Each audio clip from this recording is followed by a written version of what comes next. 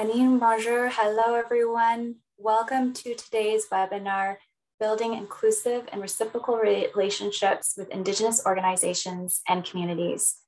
We will give everyone a few minutes to sign in before we start. As we wait, please introduce yourself and organization or OHT in the chat box. You can do this by selecting the chat box in the right-hand portion of your screen and selecting everyone from the dropdown. For those of you who don't know me, my name is Leslie McGeough. I work for Trillium Health Partners, and I'm a focal point with RISE supporting population health management. My colleague at RISE, Steve Lott, is also supporting us behind the scenes to ensure that things run smoothly. If you have issues with Zoom, you can message him and he can help you resolve them. Today's session will build on the September webinar, which you can find on the events page. Today's session will provide you with an opportunity to join one of two breakout groups for a deeper discussion with a panel of experts on building inclusive and reciprocal relationships with Indigenous organizations and communities. Today is also about continuing to develop connections and share ideas with others. So as you join, please don't forget to introduce yourself in the chat box and select everyone. We're putting up a slide here, so that'll help you if you are new to Zoom. Hi, Sheila, welcome. Thank you for joining us today. Hi, Marilyn, thank you for joining. Nice to see you. And Jocelyn from OH. We also have, today's session was led by the Indigenous Primary Care Council with a panel of experts.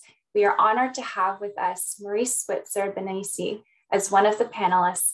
Maurice is a citizen of the Mississaugas of Elderville First Nation and a knowledge keeper.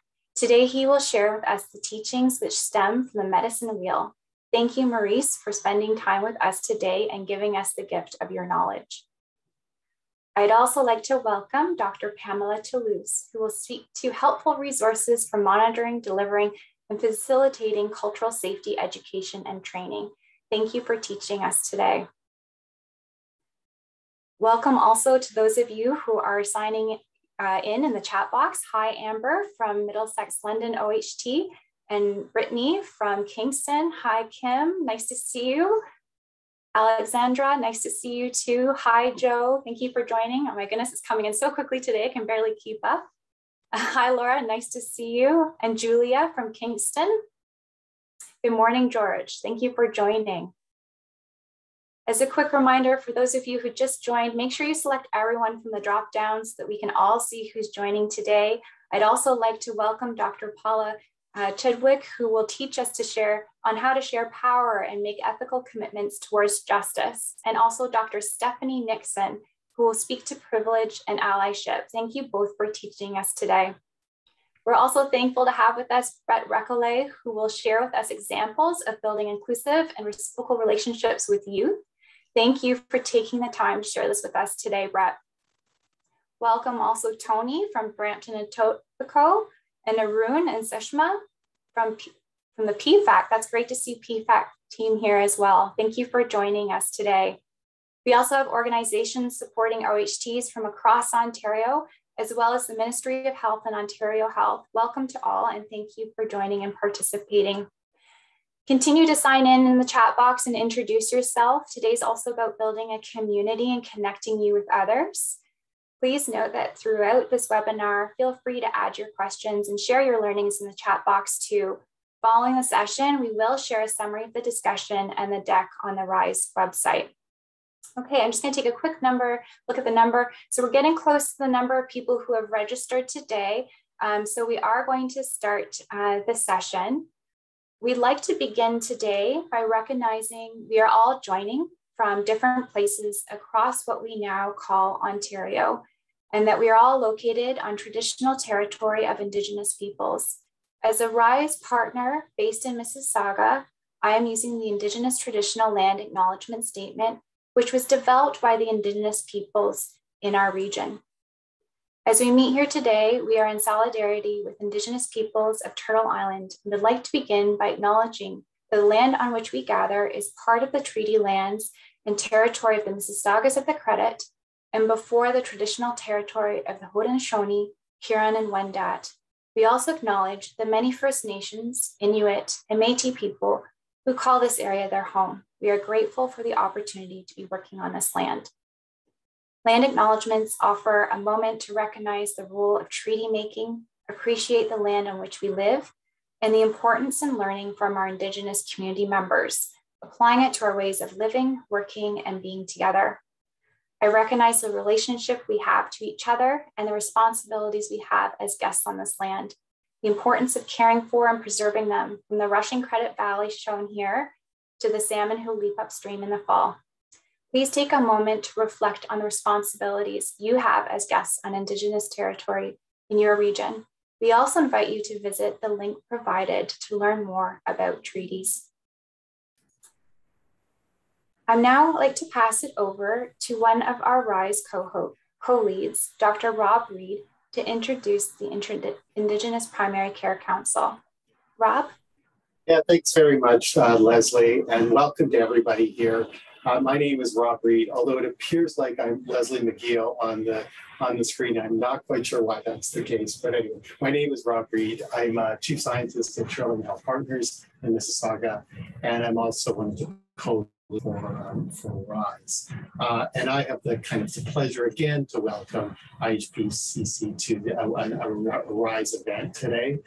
We had a wonderful session last month. We're on for a better session today. So just welcome back to the Indigenous Primary Healthcare Council. Like RISE, the IPHCC is an Ontario health team central program of support, and we have been collaborating along the last few months. Their mission is to create transformative and decolonizing change within systems, organizations, and healthcare providers, which is extraordinarily relevant to the development of Ontario health teams in this province. And the vision is for a health system where Indigenous people have access to high quality, safe care and are treated with empathy, dignity, and respect. So I'd now like to hand over to Dakota Recollet, who is the Cultural Safety Manager, iDakota, and she'll be moderating and facilitating today's session. So thank you very much. Thank you, Rob. And before we move forward, I am going to ask Morris to open our session for us today in a good way. This is something we quite often ask of before we do any sort of workshops or presentations. So I'll hand it over to you, Morris. Miigwech.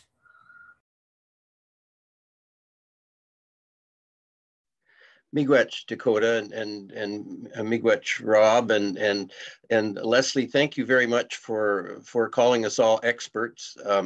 I was taught that an expert is anybody who gets off an airplane. That's what I was taught. So, but we're going to do our best. Before I give a traditional, it's a Thanksgiving actually, which Indigenous peoples like to try to remember to do every day. Every day is Thanksgiving. I just want to to thank everybody for their time and for joining us today. Healthcare obviously is critical component of all great societies like Canada and Ontario, and you're going to hear some words that bother Canadians. You're going to at some point today you're going to hear the word racism, and really systemic racism just means that in countries like Canada, around the world, the systems of governance and law and justice and health and we're all created for and by people of primarily one culture, European culture, and we're still living with those systems, and that means that the people of those original cultures who originated those systems are the ones that primarily benefit from them. And it means that people from other cultures, whether they're Indigenous or not, we sometimes actually suffer harm, often inadvertently by being involved in those systems. So that's what we're talking about. We want to make Ontario's healthcare system the strongest it can be for everybody, and that's what we're talking about today. And the slide that you see, it's called a medicine wheel, and there are many teachings. I'm talking about the Anishinaabe perspective. The Anishinaabe people are one of probably 40 or 50 real nations of collectives of those 600 odd communities called First Nations across the country. There are 130 of them in Ontario, and but the Anishinaabe are a good part of those. And we talk about Ontario being Anishinaabe territory largely. And when you can see that the teachings show 4 colors. That really speaks to the fact that there are people around the world of different colored skin. We're all in the same circle. We're all related. We should all treat each other like we're related.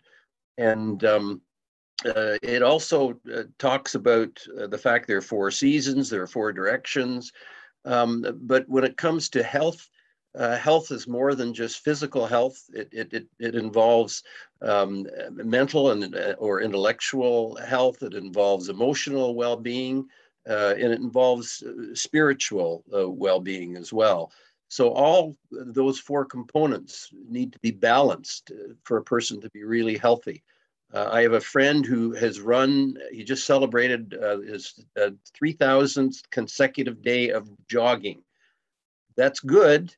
But he also has to make sure that he looks after the other aspects of his health, and that's how we get that balance. So thank you all for coming. This image also, of course, says that all of the people in that circle, all of us, we all bring gifts to our society, and our knowledge and our ideas and our thoughts are just as valuable as one another's in that circle. So, the usual custom is for me to introduce myself in the language, and then to to ask the Creator and spirits to show our appreciation for all of those gifts: the water that we have, that's our lifeblood, the air that we breathe, all of the creatures and plants that sustain us, human beings. And again, we're very grateful for all of the gifts that we have to celebrate today. Ani bojo, benezi dishnakas wajash dorum Anishinaabe, unquaro dorum hodnashoni, alderville donjiba, North Bay and Diana, Anishinaabe and Dow. Miigwech misham sananik, miigwech nakomas nanik, miigwech tak mikwe, gimijiang shkiki, gimijiang tikog, gimijiang wasiniag, gimijiang benesiag, gimijiang gagoniag, gimijiang sanin, gimijiang aki, gimijiang nodin, gimijiang shkoda, gimijiang nabi, gimijiang mijiminwa, gimijiang madzawin. Sama nagap kidnanan gawednang, wabnang, jaunang, minagabiaunang, miigwech, miigwech, miigwech, miigwech. Thanks, everybody. Miigwech for that opening, Morris. So ani bojo, Dakota Reckley, Indigenous cause, Wukwamkong Donjaba. So hi everyone, my name is Dakota Reckley and I reside in the community of Wukwamkong on Manitoulin Island. I am the Cultural Safety Manager at the Indigenous Primary Healthcare Council, and I oversee our Indigenous Cultural Safety Program. So moving forward, I'll just give you guys like a quick glance at what today's session will look like. So as you can see, we have some introductions. You will hear some remarks from each of our panelists today, and then we will go into some breakout groups for further Q&A and discussion, and then come back to summarize those discussions. I'll also cover some upcoming ICS initiatives that we have. So really quickly, I am going to do a recap from the webinar that we did do back in September, which focused heavily on cultural safety.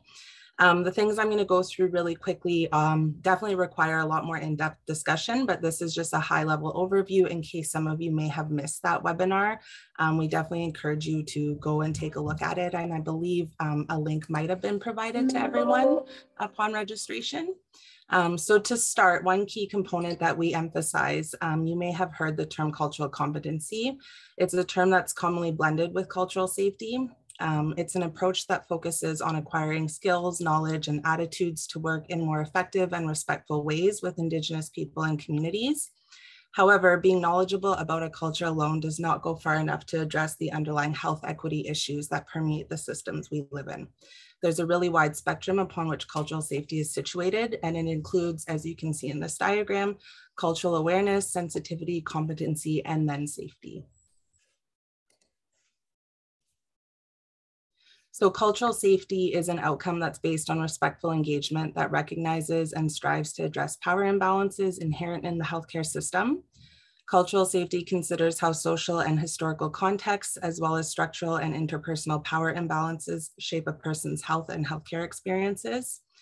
Healthcare providers and organizations that practice cultural safety are self-reflective and self-aware about their position of power and the impact this role has on Indigenous clients.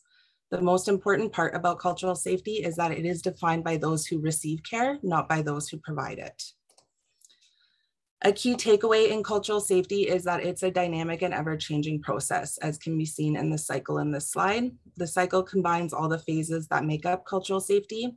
It stresses the importance of refreshing our learnings and staying up to date with strategies that boost culturally appropriate and safe care. It is not a linear process, and at different stages in our lives, we may be at different parts of this cycle. So we must revisit all aspects of awareness, competency, and humility regularly. So why does cultural safety matter, and why is there a need for it in healthcare? Indigenous people systematically experience more chronic diseases because of the way intergenerational trauma may shape their past and present lived experiences. We can take steps to reconciliation in healthcare by enabling Indigenous peoples to define their form of cultural safety. This way, we are better positioned to achieve health equity as perceived by Indigenous communities. And so finally, it is crucial to understand and be aware of the history that Indigenous peoples face to better equip yourself to foster culturally safe spaces. Again, this is just a very brief recap on cultural safety. It is not by any means a wholesome picture. And as individuals and providers, in order to take steps in reconciliation, you should seek out trainings and resources that will enhance your knowledge. So I would like to next introduce Dr. Pamela Toulouse.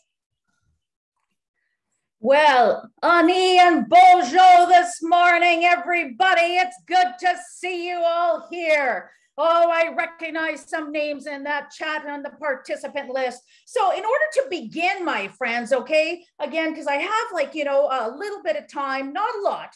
What I want you to do, my friends, is make this. I swear it's so easy. Make a heart, my friends. Either that or else put the heart in your mind. You can do it. I swear you can. Let us see that heart. Oh, yes. Good looking hearts all the way around. Bring that heart to the screen so everybody can see it. Oh my God. Take that heart back. Take that heart back. And I want you to push that heart up to Ishpaming, to the sky. Push it up. Push it up. Oh, yes. Now, beautiful friends, you're probably wondering, why would, Pam have us do this activity, right? So again, we did this beautiful heart. And the reason why we do that is because it goes back, to a teaching like within my own community. Like, a lot of us here, we're Nishnabek, right? And not only that, my friends, but it's the teaching of damn in, right? So damn in, it's all about our heart. But here's what's interesting about that heart and how it's, again, related to Indigenous cultural safety, okay? Because what we want to do, my beautiful friends, is to ensure, that our experiences, that your experience, that my experience, and that patient experiences meet on these levels of kindness and goodness and understanding. That is the teaching of Damin, and Damin comes from something greater than ourselves. So you've got that teaching, my friends. Now, I want you again to go, okay? I want you to go to the wonderful chat, okay? You're gonna see something there. I want you to go and open up that resource, okay? Open up that resource. You'll see it there. You're probably thinking, where is she sending me? How dare she send me away? No, it's okay. Open up the resource because we're going right to my section. Now, you're going to see, right? So you take a look at the screen right now, you're going to see these 3 wonderful guides, all right? There is a guide on how to deliver, again, workshops, whether face-to-face or else, again, synchronous like this via a Zoom platform. Okay, but not only that, it's how do I actually, again, not only deliver Indigenous cultural safety workshops, but how do I monitor an online forum? How do I know that there's engagement? But also, is how is it that we actually monitor and facilitate engagement in, of course, our wonderful discussion forums.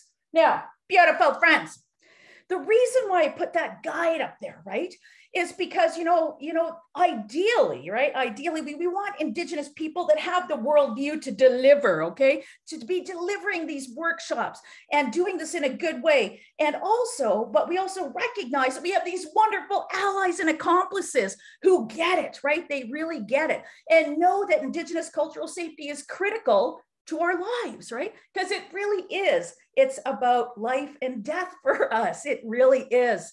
Now, just going to give you just one thing very, very quickly, okay? And this is just, a blurb, okay? It's just a blurb that is coming from, the actual guide. So this is from the table of contents. Look in the chat, my friends. This is just a little one, all right? So it's like, how do you actually use this guide on how to deliver Indigenous cultural safety workshops in a good way? There's actually really great resources for all of us here. So there's like definitions. Listen, what is ICS and why is it important? And also the science behind it. So I'm really about, train the trainer approaches because I am a teacher by nature, okay? That is my spirit.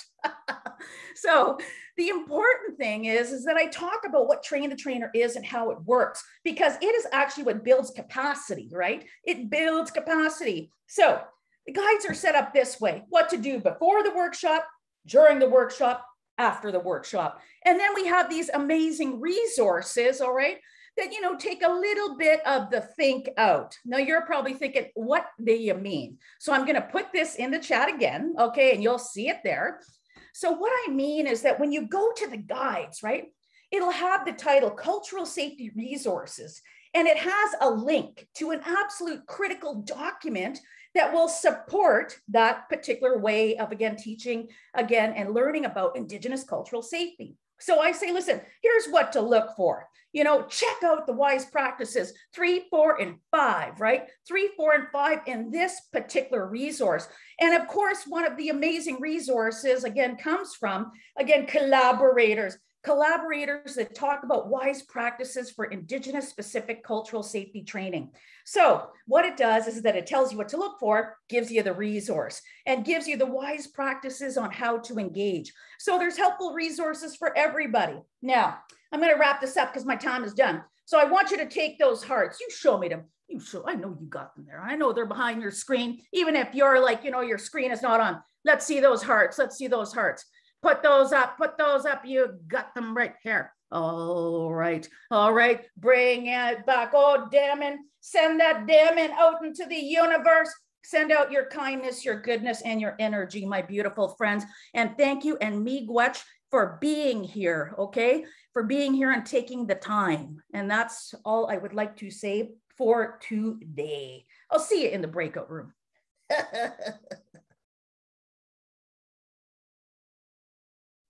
Thanks, Pam. Next, we have Brett. Sorry, I didn't know if you missed that. We have the super fabulous, the amazing voice of my cousin, seriously, Brett Reckley, youth advocate, amazing individual. Oh, miigwech, Pam and Dakota, so much. And miigwech for having me a part of this awesome workshop today. So yeah, my name is Brett Reckley, and I am a proud First Nations male from the Whitefish River First Nations community. I am 25 years old, but I have been in a lot of it my experience is working with the Indigenous youth population and their mental health. I am very passionate about the youth's authentic voices and bringing their voices to the table. I am currently a full-time student at Laurentian studying Indigenous social work. I also work part-time for high school here in Sudbury, Ontario as an Indigenous support worker for my FNMI students.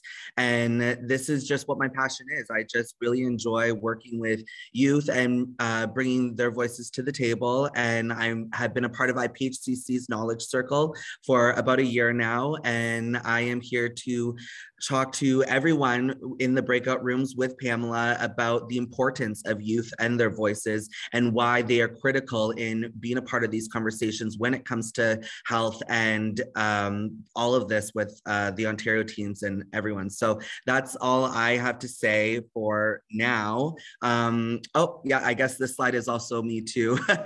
So yeah, definitely the importance of youth and their voices. I'm also a member on the board of directors for Mental Health Research Canada. I have been doing work with them in providing real research and what that looks like in our youth, doesn't matter if they're Indigenous or not, across Canada. I have been a part of CHIA's Youth Advisory Council and CIHR's Youth Advisory Council for a number of years now as well. So if you want to talk about credentials and qualifications, I'm definitely the right person to talk about this particular situation for sure. So miigwech for having me, everyone. And yeah, that's it for me.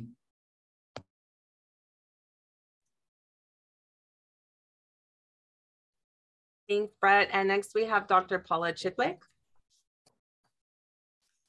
Hello, everybody. Thank you for this opportunity to be here today. I'm really, really excited about what's about to unfold. And I'd like to share a few thoughts that I have on creating safer environments for Indigenous peoples and the role of an OHT. I had the privilege of working with the Indigenous Primary Healthcare Council on an Indigenous bioethics curriculum. And as an ethicist, this was a unique, standout, seminal experience for me because it was the first time I was invited into a space created to build trust and friendship, to share and respect equal and diverse worldviews, and to take the time to deeply appreciate the wisdom of our ancestors and embrace a bold vision for the future. And as this was happening in the context, in a field of bioethics that I've worked in for more than 25 years, what I thought I knew about the field was broken open and new possibilities were revealed. So one of the gems about being part of such a process that I'd like to share with you today is that we cannot speak for one another. Everyone must be at the table together. And this is true at every level of decision-making about everything in healthcare. So when we ask, who is the decision maker? And that person is not at the table. Or who does this decision primarily affect? And they are not at the table. Then those decisions are going to be bereft of the wisdom of those who are central to the issue, who may be most harmed, who may be most adversely affected, and who may have the greatest needs. So these voices, in our work, these voices must be centered.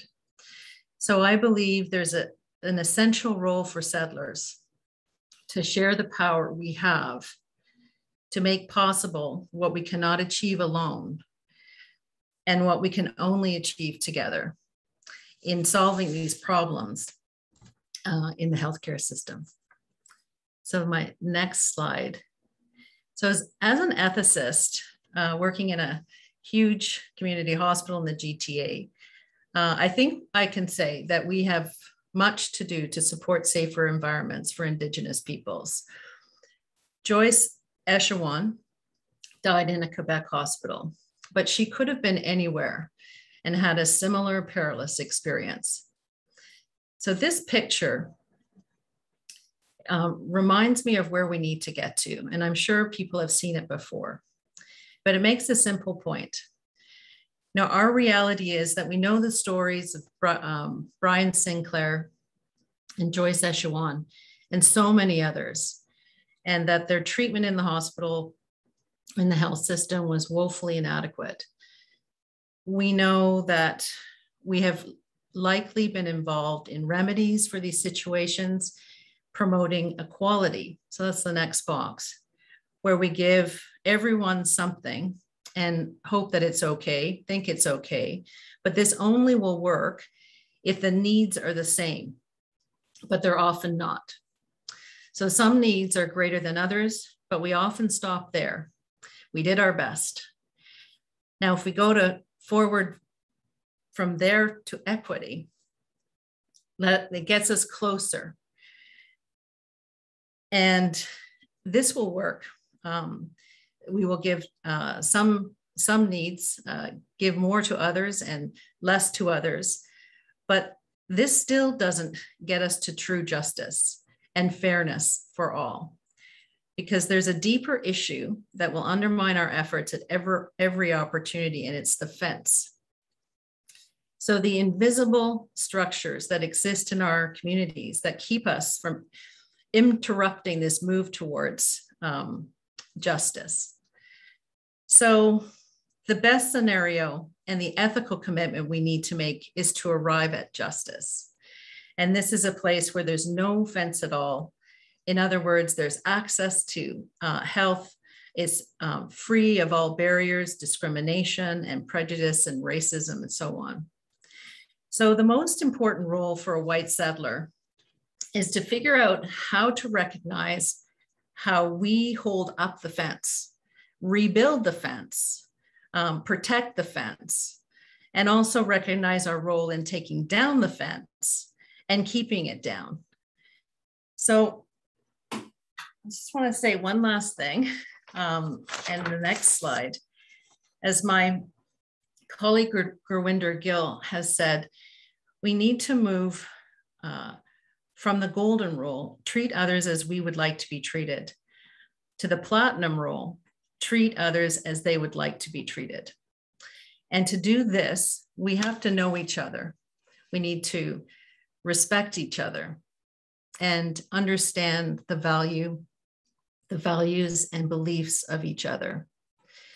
And this kind of knowledge comes through, and I've experienced it with the Indigenous reference group. It comes through relationships and can lead to possibilities that we have not yet thought of. So I will pause here and hand this over to Stephanie Nixon, a colleague and friend from the, that I had a chance to work with at the bioethics table. Over to you, Stephanie. Thank you so much, Paula, and everyone who came before to help us set up this beautiful gathering today. I'm feeling so lucky to be in this work with you all. I am a white settler. For all the other settlers in the audience, I'm with you in this learning journey around cultural safety. What is my work to do? How do I understand myself in it? How am I upholding the fence? I want to take up Morris's invitation for us to name and look at racism as a prerequisite for doing this work well. We've been, each of us, invited to offer some comments, maybe offer a lesson we've learned in our journeys around cultural safety. And so that's what I want to do today. I want to share a lesson. I want to share a story with you. It's my story. It's a very personal story. And it is fundamental to how I understand my place in this work. Click.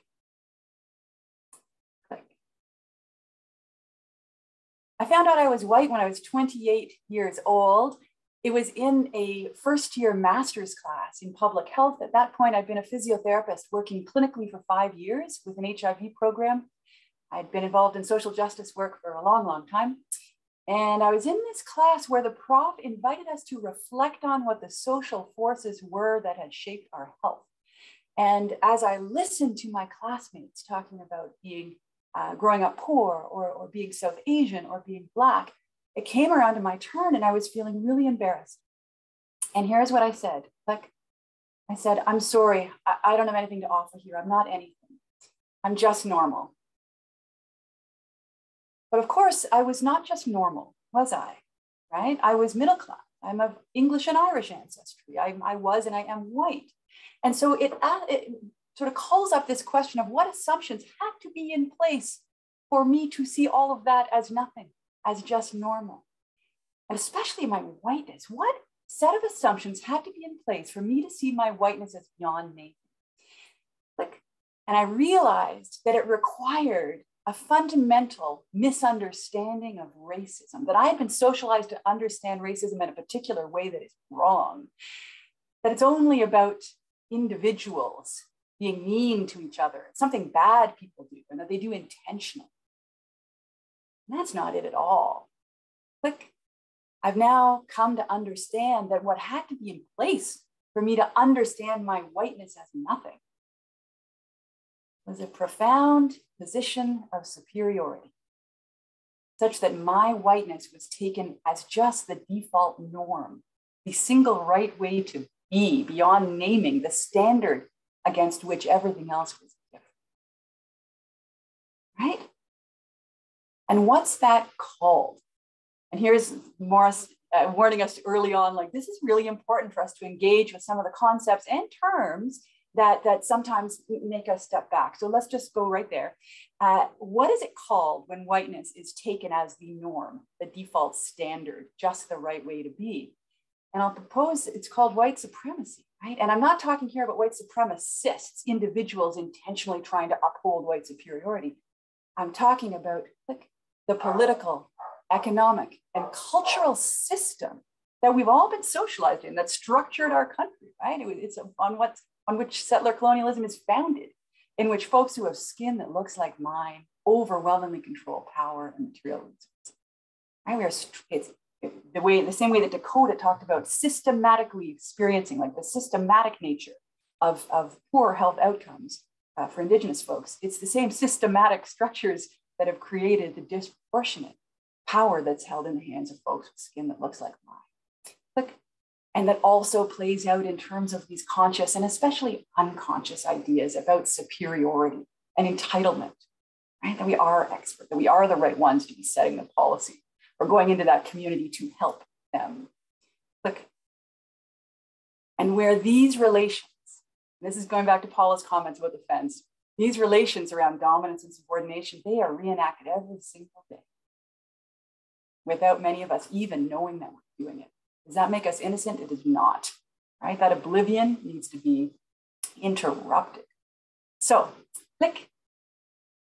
this has been what I've come to see as so fundamental to my work in cultural safety, is understanding that white supremacy is at the heart of racism. It's at the heart of colonialism, that it's not about me being good or bad, right? I'm not saying that white people are bad. I'm saying whiteness as a superiority structure is bad for all of us, is dangerous.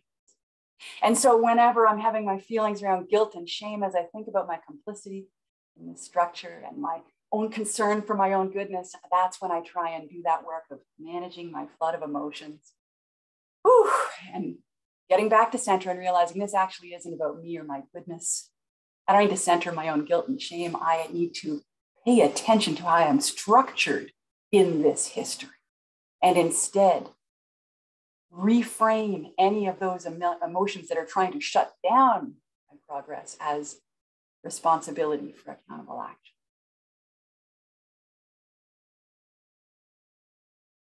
So there's that.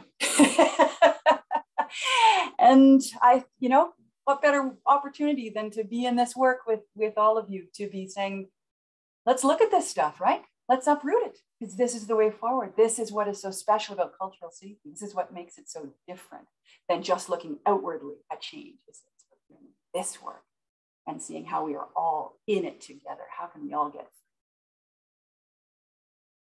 free? And with that, with much gratitude, I turn it back to Morris.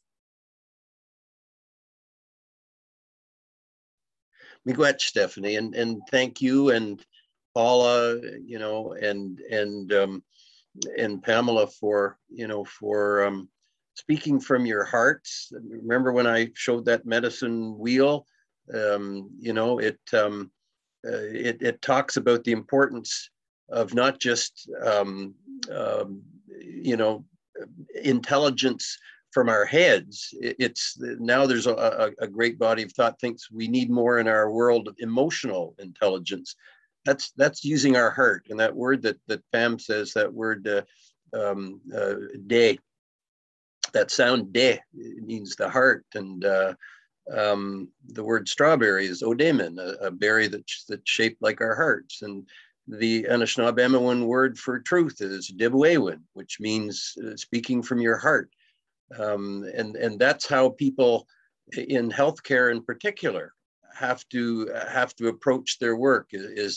They have a lot of technical skills, obviously, but they need to have heart skills, because they're caring for people who are very vulnerable, and who come from a very broad range of backgrounds, and it's very frightening to be in many healthcare situations, particularly if you feel that you're surrounded by strangers. So I want to thank the people who are talking from their hearts.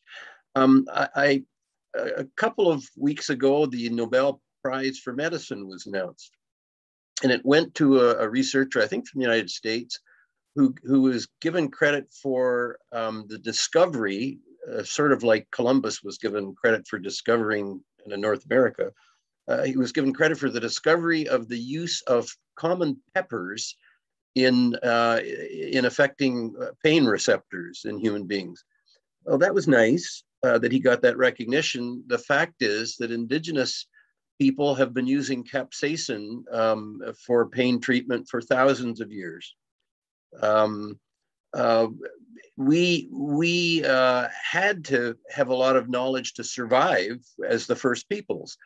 And the fact that we shared all of our knowledge, particularly with newcomers who came to our shores, whether it was about how to build shelters, where to find food, how to hunt, how to fish, the fact that we shared those things and didn't put patents on them doesn't mean that we didn't have the the wisdom and the creativity to invent or create these things. It meant that we shared things, and there are something like 500 medicines in modern pharmacopoeia that were first used by Indigenous peoples of the Americas. And I've decided that I want to share a personal story with you that I think reflects the importance of that knowledge, that knowledge. I don't often share personal things, but I think I've thought that I would today. And it deals with the experience that myself and my late wife, Mary, who was the most gentle, kind person I've ever met in my life. She's no longer with us, but we had more time than many people get. We were together for over 35 years. And in 2004, my wife, Mary, who is not Indigenous, came from European background, but who respected all cultures innately. She had a respect for people of all different backgrounds. And she was diagnosed with, I believe it was called small cell carcinoma, which it was described to me as little dots on her chest wall. She never smoked, although she, in some of her jobs, she was in offices where a lot of other people did smoke cigarettes. And it was inoperable because you can't, with all of our ingenuity, modern medical science cannot remove somebody's chest wall. So I was given the news kind of abruptly by a young man who is regarded as one of the most outstanding thoracic surgeons certainly in Northern Ontario, maybe the province. And he basically told me that my wife had 3 to 6 months to live.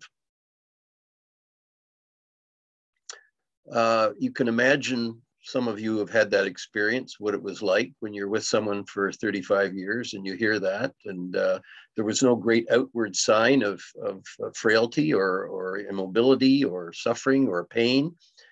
So we started on a journey, and we went through the Western channels of medicine, what people of European background would call traditional. We were blessed by having a family doctor here in North Bay, whose name is Dr. Wendy Graham. She's still practicing. Many people have retired. And Wendy has always meant a lot to me as a caregiver, because she has an innate respect for other people of other backgrounds.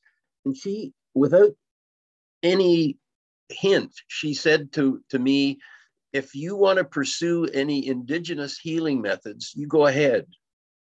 And I asked, of course, Mary, and she was receptive to that. She wanted to live. She had grandchildren. She loved life. And she still pursued the advice of the Western medicine caregivers. One of whom was a man, I think he's retired now, named Dr. Lopez at Sudbury, is about an hour and a half from North Bay. And they have a wonderful cancer treatment center there. And Dr. Lopez was one of the most kind medical practitioners I've ever met.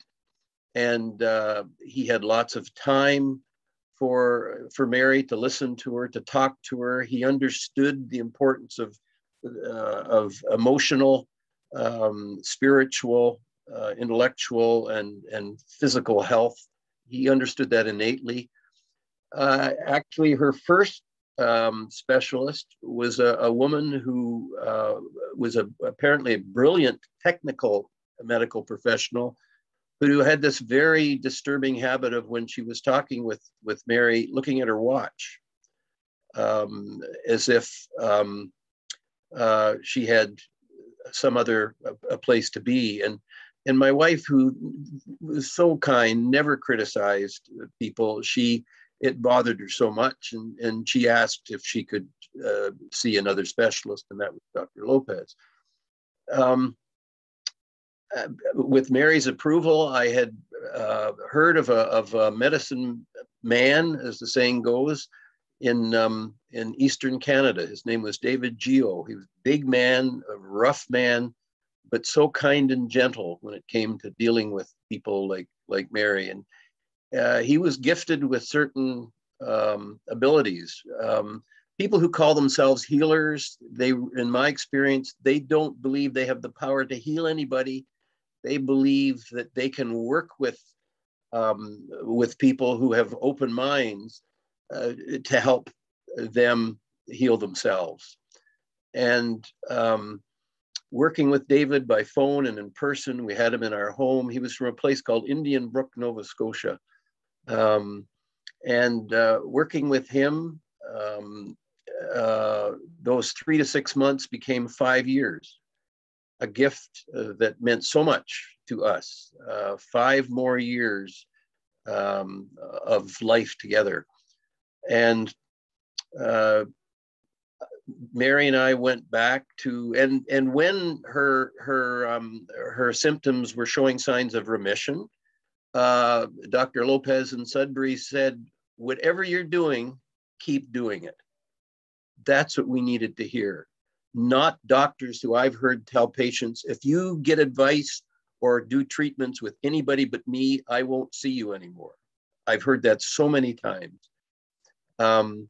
So that gift of 5 years was a gift not just from David Geo, our Indigenous medicine man, but from the open-mindedness of Dr. Wendy Graham and Dr. Lopez, who understood more about how important it is, to have a balance in healing and to listen to your patients, as well as to other people's advice. That was a credit to all of them, and it's a gift that I will always treasure.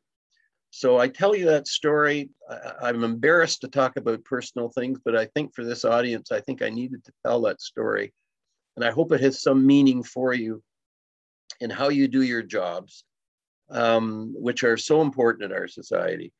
And thank you again for your time, for listening to us and for being here. And thank you for the challenging work that you do. Miigwech, thanks. Miigwech, Morris. So next we actually will be going into our breakout sessions. We have two groups. So the first group will be myself, Morris, Stephanie, and then we have Sadia supporting us with facilitation. And in our second group, we have, actually, sorry, I think it's Roma in my group. We have Brett, Paula, and Pamela. I may have mixed the names up a little bit. My apologies for that. And I'm not sure that the breakout sessions, maybe our folks at RISE can help with that. That's not my area of expertise. Thanks, Dakota. Yeah, so I think Steve has organized the breakout groups. So you should start to see an invite to go into one, and you just hit join and it should take you in at any time. If you need to come back to the main room, you can do that, and Steve will be here to help you with any technical issues. All right. Thanks, everyone.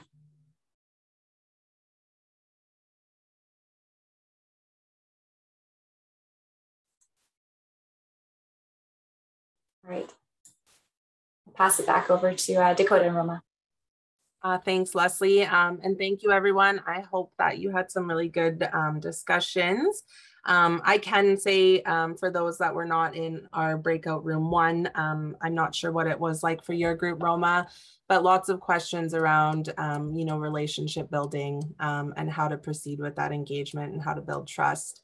And unfortunately, in the small period of time we have, is definitely not enough to really, capture that and next steps. But hopefully you were able to take something away. I'm not sure if everyone can see, but I did put a couple messages in the chat. Is everyone able to see that, or only those that were in our room? Okay, so I can copy and paste again to the main chat, because they're just some key messages that you could probably take away from this session. And I'll pass it over to you, Roma, if there's anything you wanted to highlight that was kind of talked about in yours.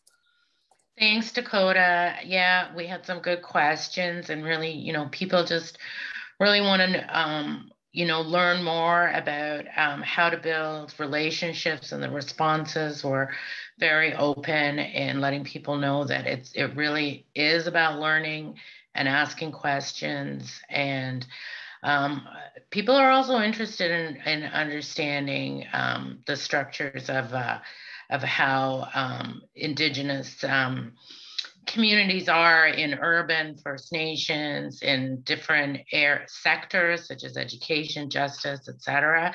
And how to reach out and include as many organizations as possible, and how challenging that can be.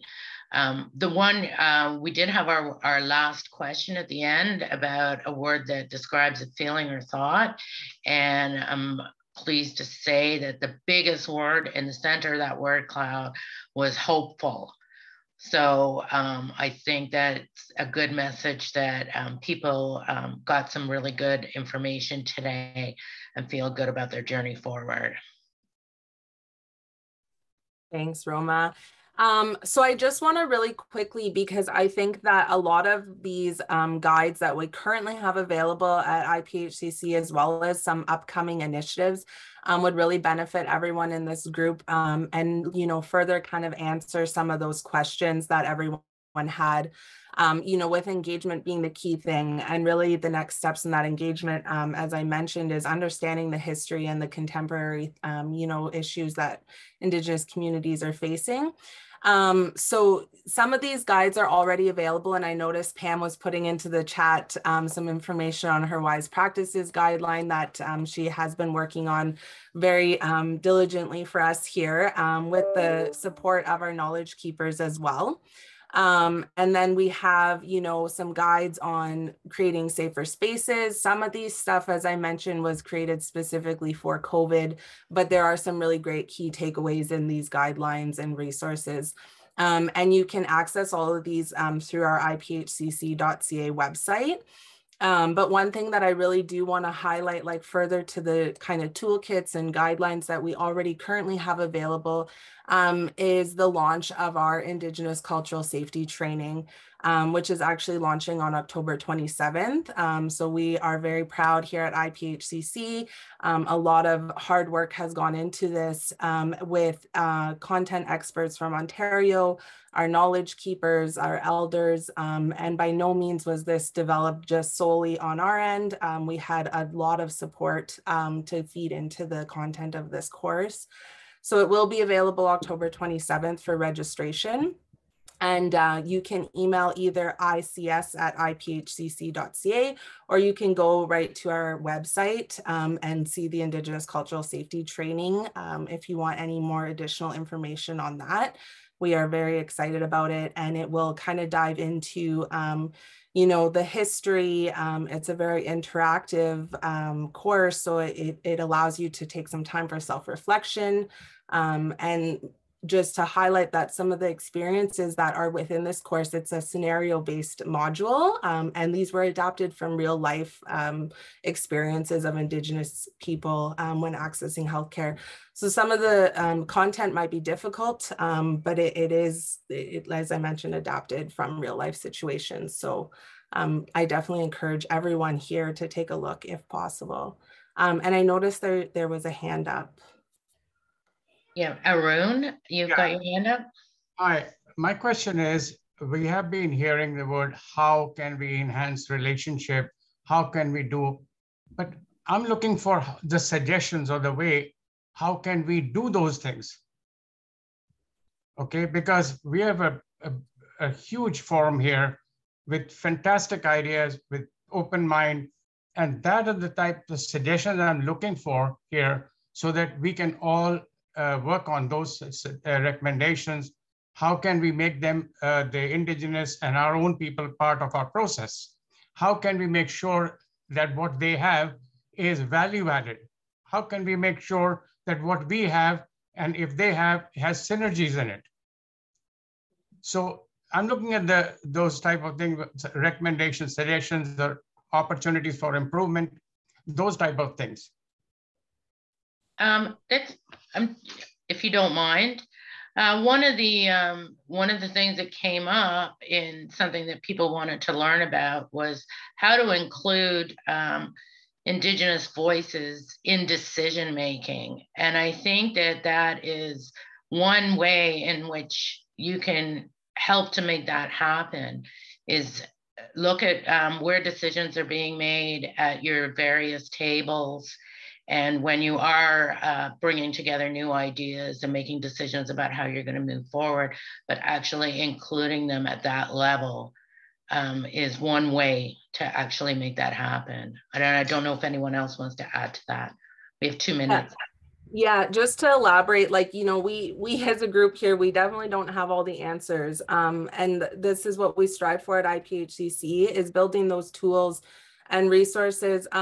Because one expectation is that you can't put the expectation on Indigenous communities to give you that how-to.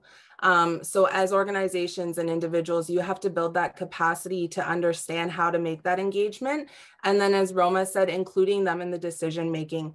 So not approaching, you know, communities afterwards, bringing them in at the onset and making sure they are inclusive in those decision-making tables.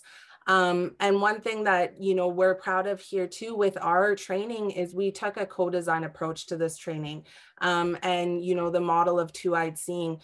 So I'm super grateful that we had Stephanie and Paula on this webinar as well, because, you know, we very much value, you know, their opinions as well. And the model of two-eyed seeing is using, you know, the Western way of knowing and the Indigenous way of knowing and bringing those together for the benefit of everyone. But that means like at the onset of this, right? So that can be the only really thing I can say for the how is like they need to be there present from the beginning, not just kind of a thought that like, let's bring them in, you know, in bits and pieces along the way. You know, whether that be like policy making, decision making, different, you know, advisory tables, they need to have those voices there. Thank you very much.